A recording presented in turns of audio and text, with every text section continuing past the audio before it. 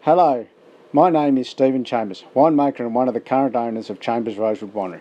We're a sixth-generation family business established in 1858 by William Chambers and his son Philip in the Rutherglen wine region located in northeast Victoria, a southern state of Australia.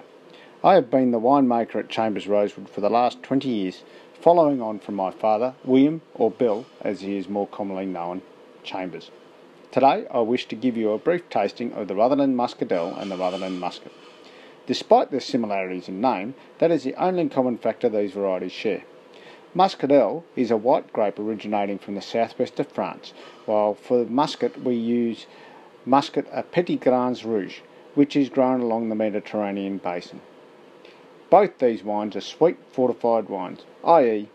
grape alcohol has been added to both as part of the winemaking process.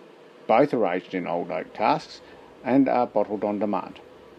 The Rutherglen Muscadelle has aromas of cold tea, honey and toffee, with a fine palate best described as a line of flavour running down the centre of the tongue.